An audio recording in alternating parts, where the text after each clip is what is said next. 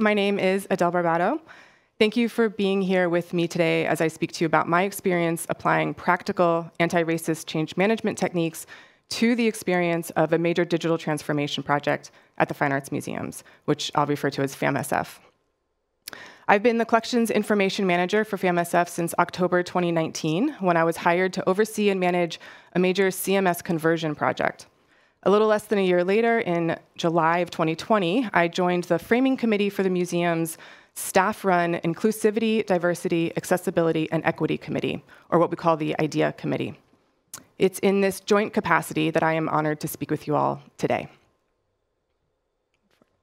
I'd like to start this talk by being very upfront about the fact that I am not an expert on racism or anti-racism. I don't even consider myself a virtue of paragon when it comes to anti-racism because I still have so much to learn and so many questions about the process. What I am is someone who, from a very young age, has witnessed and felt strongly about the toxicity and dysfunction inherent in the various forms of codified inequity that exist in society, such as that is found in systemic racism and structural abuses of power, both of which the world was forced to confront and look at in a whole new way across all aspects of society thanks to the global anti-racism movement of 2020. As a very privileged white woman from the United States who currently sits in a position of power within my workplace, I feel that the very least I can do to contribute to this hopeful paradigm shift is to listen, learn, and then try and actually do the work. My talk today is simply a recounting of my experience. I am practically applying a framework that I have learned through trainings and readings from experts in racism and anti-racism. And I share this with you today in the hopes that this pushes the dialogue forward and inspires potentially others to do this work so we can continue seeing what it looks like and seeing we can create a new world. A little bit about the Fine Arts Museums. Officially operating as the corporation of the Fine Arts Museums of San Francisco, FAMSF is an umbrella entity that operates the largest public arts institutions, welcoming over 1.5 million visitors a year, and is comprised of two distinct museum buildings. The DeYoung Museum in Golden Gate Park, which holds the objects and exhibits from American, Native American, African, Oceanic, contemporary, and textile and costume arts, and the Legion of Honor Museum in Lincoln Park, which holds and exhibits European and ancient art and collections from the Achenbach Center for Graphic Arts. All told, the museums steward approximately 160,000 works in its permanent collection and produces around 40 mostly loaned temporary exhibitions per year. So as you can imagine, we have a robust and hectic exhibition schedule that controls much of the pacing of activities involving collections and collections management.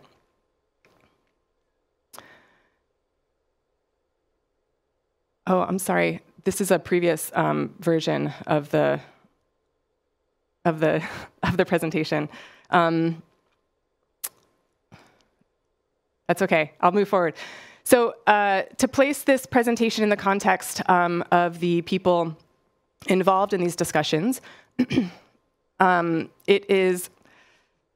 very sorry. This is a very different. I had sent a renewed one on Sunday, and it's a very different organization of the slide. Is it not possible to shift it at this point? I imagine not. No.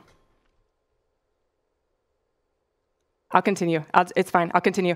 So to place this presentation in the context of the people involved in these anti-racism discussions, it's important to understand the racial demographic of our staff. So FAMSF staff, like all staff in almost all of the museums in the colonized world, are overwhelmingly white, as you can see here. This is actually a graphic from our 2020 demographics. We do have updated graphics from 2021, where our staff is currently at 58.4%. So over the course of 2020 to 2021, we have increased our diversity by 8% due to the intentionality of the hiring practices within the institution. But overall majority, overall majority is what matters here, because the frameworks about anti-racism are in relation to whiteness, specifically dominant structures and systems developed by white European colonists, in America at least. With that in mind, what becomes important to see is that the FAMSF staff members identifying as people of color make up about 42% as opposed to a 58% whiteness, so still a majority of one single race of people. With regards to the demographic makeup of the folks directly involved in the implementation of our CMS, there are currently 96 CMS account holders among FAMSF's approximately 250 staff members. So roughly 38% of staff do or will directly interact with the collections CMS. Of those 96 account holders, about 20 are self-identified as people of color, and 11 of those participants are active in shaping the development of the system. So we are having these discussions with maybe one person of color, usually no one in the room when it comes to developing our system. So in October 2019, when I began, we started a major TMS implementation project. We have converted into Gallery Systems TMS Collections, which is their newest browser-based version of their CMS. We have also converted into Conservation Studio to manage the conservation and reporting activities. We also, in this fall, will be unrolling the Media Studio, which is Gallery Systems' DAMS program. And we have also purchased eMuseum in order to leverage their API for integration with our website. In January of in January of this year, actually, so 4 months ago, about 5 months ago, we have launched the TMS Collections and the Conservation Studio programs to staff, trained them and onboarded them, and started implementation.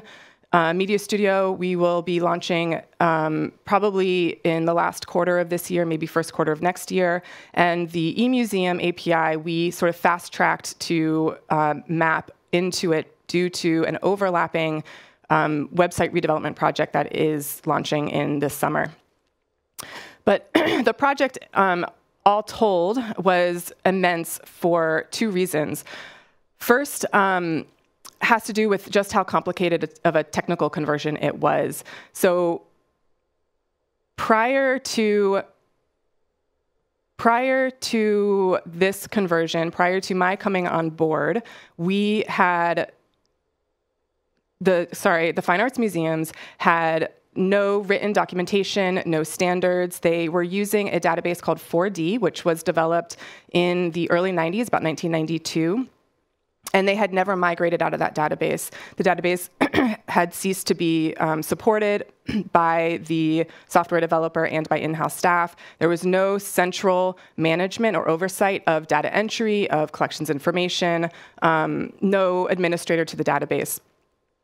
So this meant that over the years, in order to circumnavigate the behemoth that the 4D database had become, staff began creating individual FileMaker databases for every new exhibition and every new endeavor around the collections that they wanted to be able to track in a database system.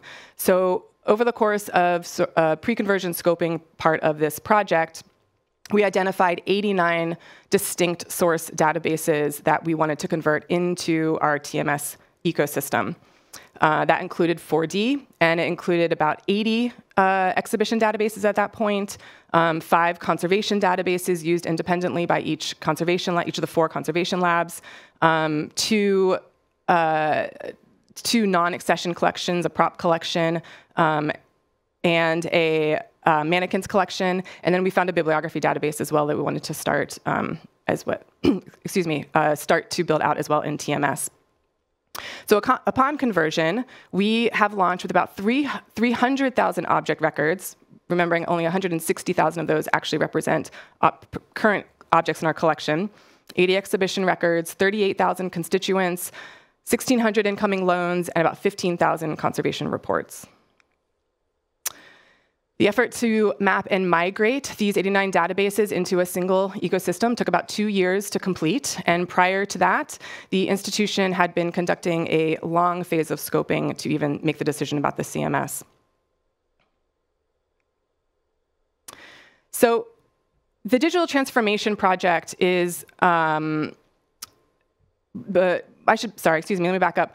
The reason we chose to use an anti-racist framework in order to implement the digital transformation project comes from many overlapping reasons. First and foremost, this project, about 7 months into conversion, is in May of 2020, almost actually exactly to this week, the murder of George Floyd was filmed and went viral across the United States and the world, and setting off the anti-racist movement, a movement in the United States that has not been as big and wide-sweeping since the 1960s civil rights movement.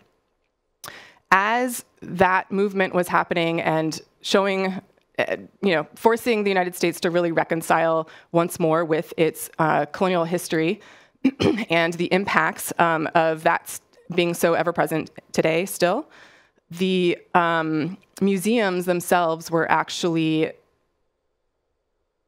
having their own comeuppance. Starting in around 2018, there actually had been a movement among museums to, at least in the United States, to really call to task leadership in museums for work culture, for poor pay, for poor opportunity. Around 25 museums themselves actually unionized their staff over the course of 2 years of 2020 and 2021.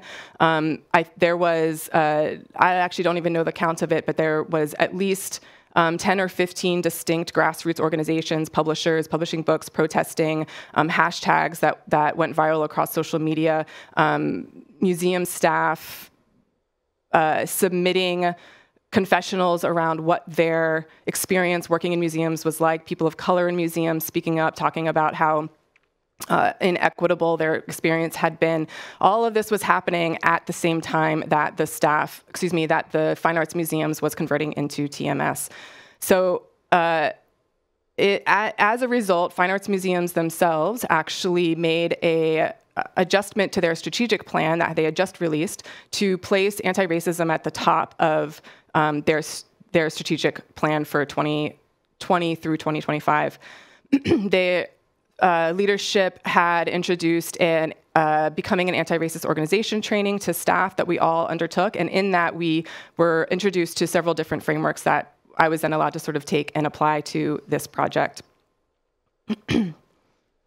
The other interesting thing about all of this as well that overlaps with this is what is now called the Great Resignation, at least in the United States, where I unfortunately don't have the numbers on this, but it was a significant amount of employees across the United States that resigned over the course of the pandemic and refused to come back to work.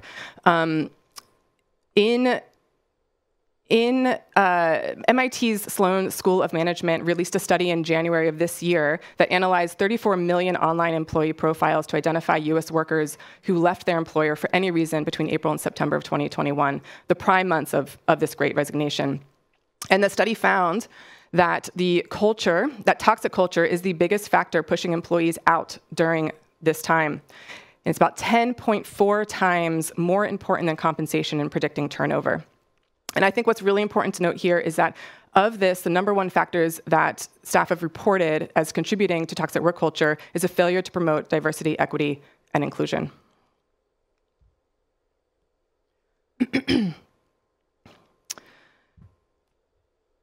One of the reasons the anti-racism movement personally resonates with me is that at its core, two of its goals are really just about happiness and peace. That's it. It's simply about creating an environment in which everyone is positioned and empowered to thrive and be fulfilled. That's not to say it's trying to create a utopia where there's no challenge. Actually, this process, as I'll get into, has actually been very challenging. But it is holistically about everyone being allowed to, like I said, thrive and be fulfilled.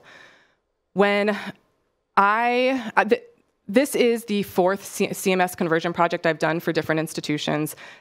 Every single project I have encountered as the arbiter of change for these institutions has created a pattern that has become too obvious to ignore. Usually when I'm in there within the first month that I'm there, when I'm starting to interview staff, understand the state of what is that needs to happen, understand the state of how the systems and the CMS currently work, I have, without fail, been sort of the de facto point person for everyone's frustrations. So I would have staff coming up to me, just giving me an angry soliloquy or just ranting about how things are. I've had tears. I've had just confessionals. This is consistently happened across every institution. So given this opportunity, given the time frame of when all this is happening, given what I am reading about the goals of anti-racism, it just felt like an opportunity that I couldn't ignore. Ibram Kendi, in his now iconic bestseller, How to Be an Anti-Racist, states, "The source of racist ideas is not ignorance and hate, but self-interest." He goes on to underscore the need for policy change over mental change as the way to eliminate racism and combat structuralized systems that promote and protect the self-interest of those in power.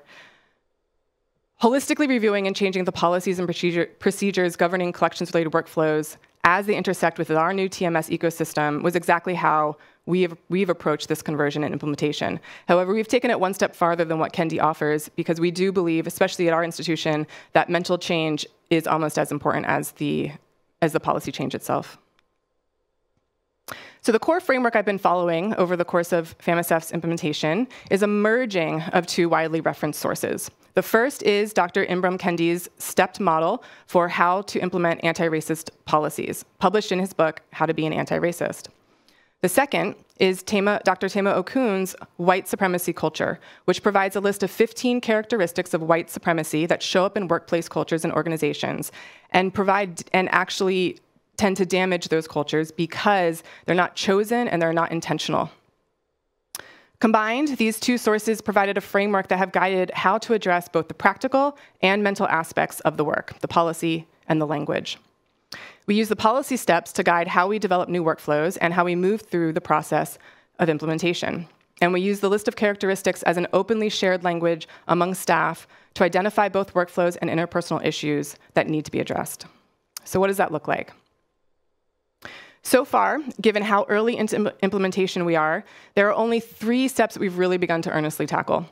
So step 1, acknowledging racism is a problem of policy, is something that the institution actually did together during our How to Be an Anti-Racist training.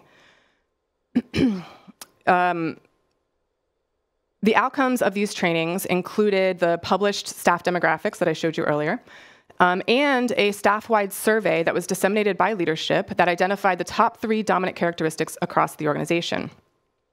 These results were disseminated to staff and, like I said, implemented into the 2020 strategic plan and was refined to place DEI efforts as the topmost priority for both public offerings and workplace culture. Based on 108 completed surveys, the top 3 dominant cultural practices that were identified was power hoarding and defensiveness, a sense of urgency, and paternalism. Step 2 is where we have made the most progress thus far, at least within the TMS conversion project. From July through August of 2020, I was part of a small 3-person subcommittee on the IDEA committee that conducted its own survey on the accessibility and transparency of collections information for staff, which we subsequently presented to the executive director in September of 2020. My colleagues on the subcommittee, were from curatorial and archives respectively, and we were 3 white women doing this work. We received 100 responses to the survey across 8 divisions in the museum, which represents all of the divisions except for finance and accounting. The survey tackled these 3 core questions. Why is the permanent collection relevant to the job staff do for FAMSF? How does FAMSF staff go about obtaining information about the permanent collection? And what difficulties or challenges do staff face in obtaining information about the collection? Our final analysis involved translating our results to the shared language of anti-racism. This is a copy of the slide from the presentation we shared with the executive director showing the results of that survey, specifically the last question around the challenges staff are facing. There was a sense of validation actually presenting these results to leadership because power hoarding, defensiveness, a sense of urgency, these were two of the top 3 dominant cultures that we had already identified staff-wide. So having identified these racist tenets that sort of existed broadly across the institution, the next step was for me to take that and apply it to the specific challenges facing the database implementation. So beginning in January 2021, about 4 months after we presented this to the director, I began forming working groups dedicated to facilitating inclusive discussions about the core workflows that we needed to integrate into the new database system. These working groups invited any and all staff who may touch a given workflow to sit at the table and have a voice in what was and was not working for them in their current processes and procedures. Over the course of our pre-conversion phase, we assembled around 9 working groups to cover topics such as object movement, accessioning, exhibitions, outgoing loans, et cetera. To give you just a taste of that process, we began to give you a taste of that process regarding our exhibition production working group in particular. We began to break down our loaned exhibitions workflow using a workflow breakdown spreadsheet, a very small excerpt you can see here. This document is probably 20 pages at least. We use this document to record notes about the specific tasks, if that task may intersect with data being entered or accessed via the database, what composed the steps of that task, who was involved, and how would that task ideally have happened. From January to June of 2021, so over the course of about 6 months, the core working team conducted interviews with 18 different teams across the organization who intersected in even the slightest way with loaned exhibitions. So that included our docents, our education, retail, and visitor services team, in addition to, say, our exhibitions management, registrars, conservators, designers. The outcome of those meetings was twofold. First, we were able to create a strategic plan for implementation that identified the priority of when we needed to tackle a specific workflow based on 3 initial priority phases for implementation: a launch phase, first 6 months, and first 12 months. We were also able, sorry for the formatting on this, we were also able to document where the system had created workflows that reinforced traits of white supremacy. We went through this process with each working group, all prior to actual conversion and launch of TMS. So over the course of that time, we documented the most problematic workflows and drafted ideal counteractions to hopefully begin to resolve the systemic issues we were seeing. So the four workflows that we identified as the top priority, most problematic, were cataloging, accessioning, exhibition production, and conservation activities. In cataloging, we had no cataloging program. We had no standards. Curators were cataloging by themselves in their corner of 4D or keeping all their information in paper files in their offices. So the key way in which we were changing this process was to create standards, create written standards, create a cataloging tier, cataloging program that we are actually just launching our first tier in the next 2 weeks. The accessioning workflow is one that was based on a pacing of committee meetings. So if a curator had an object that came up for potential acquisition, they would try to squeeze it into the next acquisition committee meeting, regardless of when that meeting was. So even if an object came up within a week before the meeting, they were putting that on the registrars to try to get that into place to make it for that meeting. So the new workflow that we are trying to lift there is a pacing that's based on an internal review of objects. So an object will come in now, it goes through a full review process that conservators get a chance to look at it, registrars get a chance to look at it, and then once it gets approved at the director's level, then we would then schedule it into an upcoming acquisitions committee based on time. We are hoping to actually present this new workflow to our executive director in order to make it for this summer's acquisition round. The exhibition production is run on a frantic schedule, and that frantic schedule has created a lot of workarounds, a lot of doing things as quickly as possible, therefore doing things in silo, doing things with on behalf of other people. And so these conversations, because exhibitions workflows are actually so complicated and happen over the course of such a long period of time. These are very difficult conversations, and they are still very much ongoing. We don't have a lot of resolution in a lot of these just yet, but the aspects we have just identified we really want to try to shift are this this sort of quantity over quality and this sort of individualism and paternalism that happens, and make it more of a collaborative process, and one where there is a lot of information transparency, that folks can find the information they need without, waiting for another staff or a team to sort of gatekeep that information for them.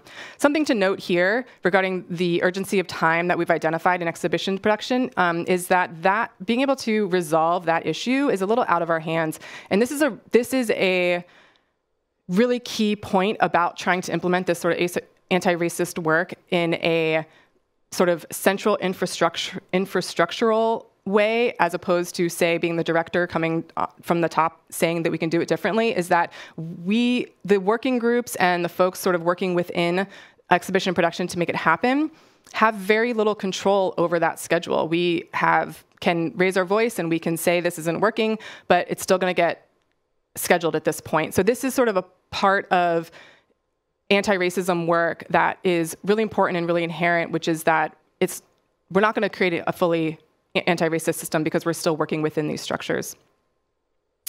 And then conservation activities. So each lab was working by themselves. They individually would work with a curator. They'd have their own systems. And so it was really siloed, very, very paper-based. And so now that we have this shared database that's inherently integrated with our collections database, we're creating much more fully collaborative and even digital processes. And I think a really interesting part about this conservation process has been conservators leaning in to create their own shared language as well, not specifically around anti-racism, but around how they identify annotations in condition reports and things like that, right? So even at a very sort of simple level of, Paper Lab would say this was a tear, and, textiles would call this an abrasion. There's elements where we're identifying where actually we can use the same language, so we can use the same systems. So holistically, throughout the course of this whole process, we've identified 5 core white supremacy characteristics that dominate all current collections-based workflows. And then we've documented to sort of have this as our core strategy around what we would undertake to counteract them. So as a whole, we really identified quantity over quality, individualism, fear of open conflict, power hoarding, and paternalism. And so the core strategies that we are trying to implement in every conversation to counteract this is really around slowing the pace down, being more intentional, being collaborative to combat individualism. Everything is about collaboration. Using and implementing these weekly working groups as a place to actually confront and talk about what is not working. Creating living, written documents and standards that are inherently made to be able to evolve over time. And really making the process about inclusion. If we're having a conversation that feels like we're talking on behalf of someone, we make sure to have a follow-up meeting that we pull that person in and expand the conversation. The application of this work is that these terms are spoken openly and often to identify both issues to be changed and how we want to change them. Nearly every working group discussion, which continue to this day on weekly or bi-weekly bases, offer an opportunity to reinforce these new tenets of how we all want to work together. As suggestions and new workflows are created, we tend to repeat things like, let's remember to slow this down, let's be intentional, let's make it collaborative, let's include that person in this discussion. Let's remember that we need to solve problems now, but we need to keep this open for how things are going to change in the future. This chart that you see here and all the subsequent manuals and guidelines are ultimately being documented and disseminated in a TMS help wiki that we published in January alongside with our system, with the ecosystem itself. And we will be using these documents as we get to the point of being able to call in educating and disseminating and buy-in from staff.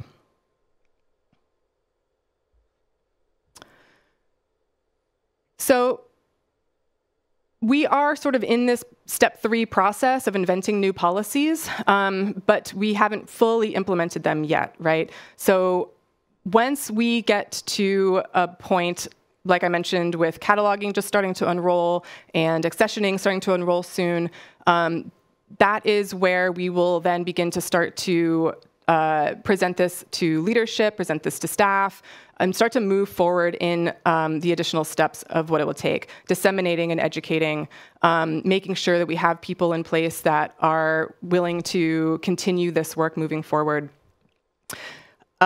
Once we sort of actually have buy-in and we start to have these systems tried and tested, then we will need to devise ways to monitor our success and our efforts.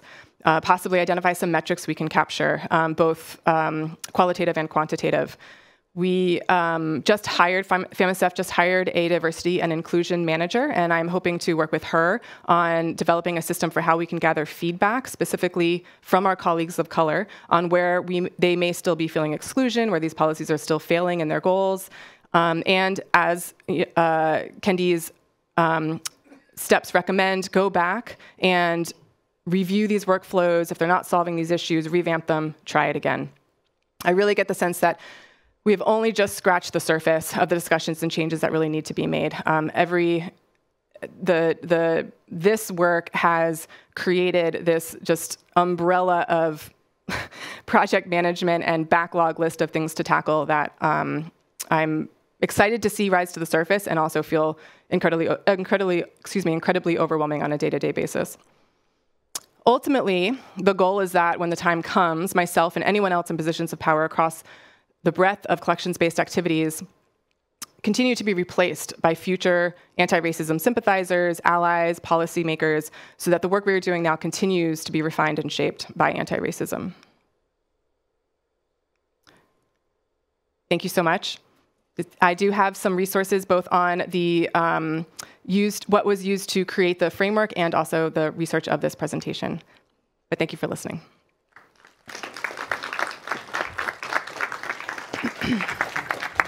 So thank you, Adele, so much for this thought-provoking presentation, because yeah, this is sometimes, at least in Estonian context, the issue of racism or anti-racism. This is not something we have to think about every day. But now it is interesting to hear how it is in other countries.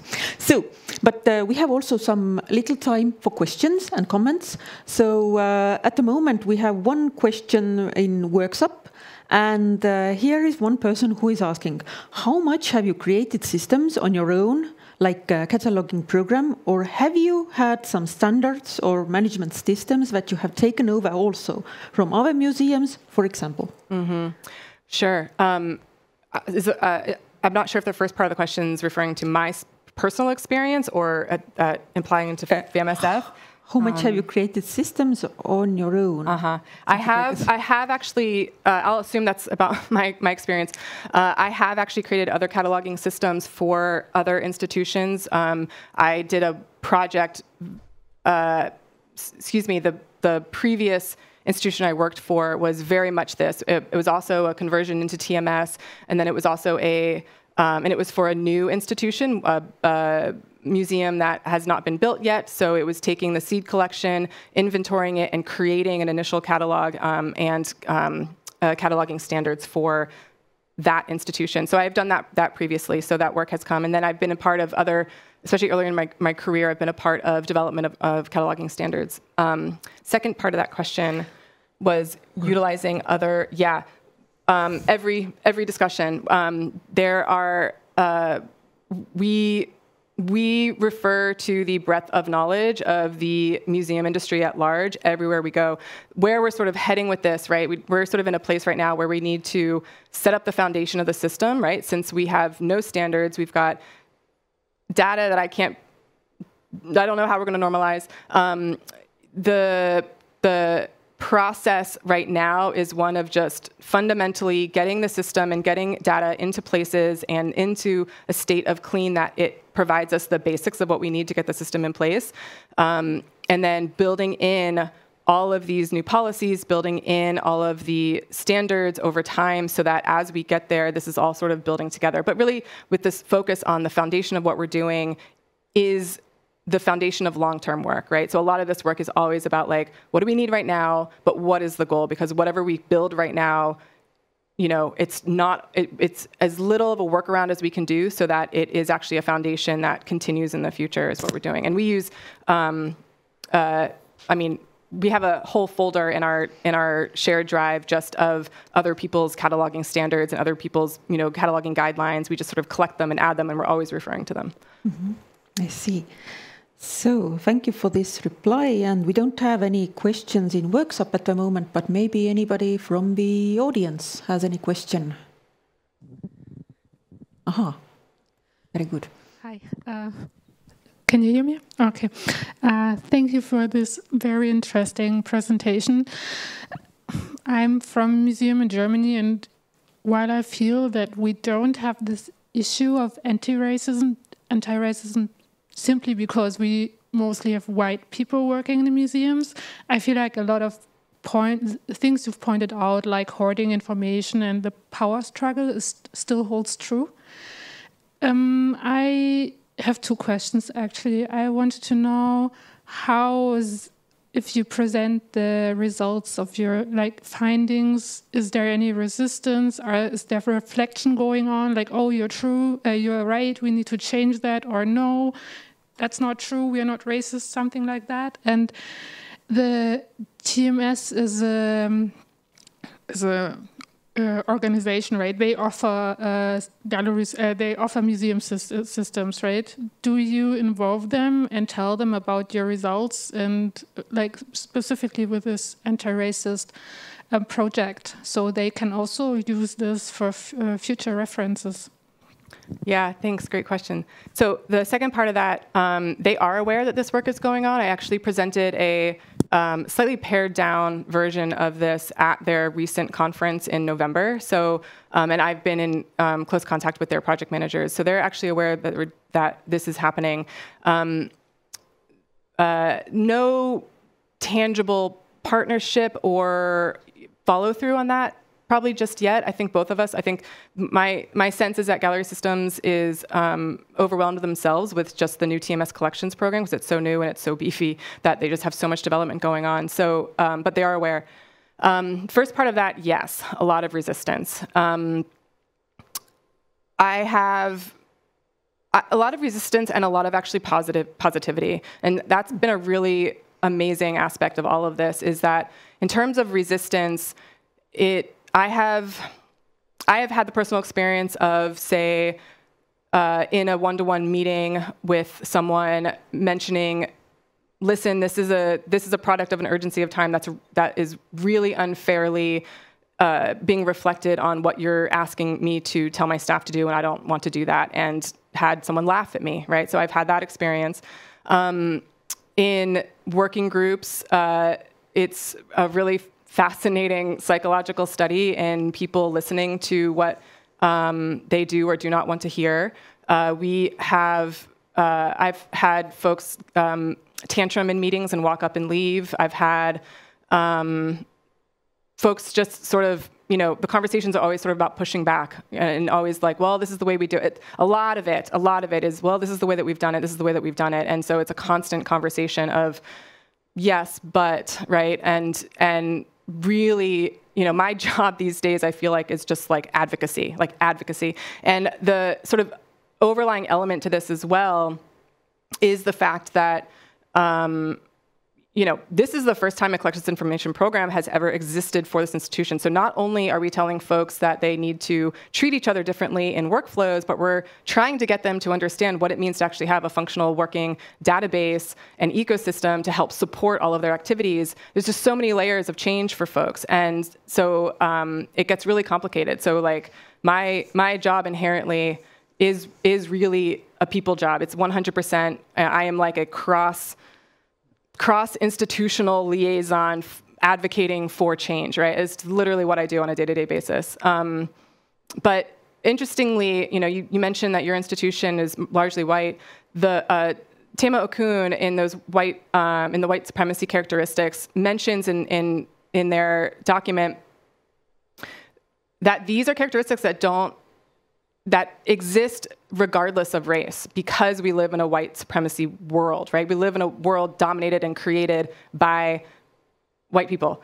And so whether or not you even have an institution that's primarily people of color, these characteristics still show up because it's the system that we're used to and what we live in. So, like I said, we are actually even my institution's primarily white. A lot of these working groups are primarily white. The moment these were introduced to me, it was so blatantly clear that these were the issues that we were actually struggling with as an institution as well, and we're mostly white as well. So it's a really, I think, key point to understand is that you don't have to be a person of color to be experiencing this also, because we still live in a white dominant world. Mm-hmm. This is a very interesting point. No, I mean, interesting is a very bad word to reflect my feelings at this point. Yeah. But yes, if we think about this kind of progressive world order, capitalism, neoliberalism developed by Western people, then I think I understand you. Because I was also thinking during your presentation that, well, but some of these issues are probably signs of bad managers' decisions or something like this. But when you explain it, if you put it that way, then yes, it starts to make more and more sense. Wonderful. So, but I guess we don't have much time to discuss this topic. This is a topic that I hope that you can pursue even further. So let's give an applause to Adele for her presentation and also for these responses. Thank you. Thank you so much. Thank you.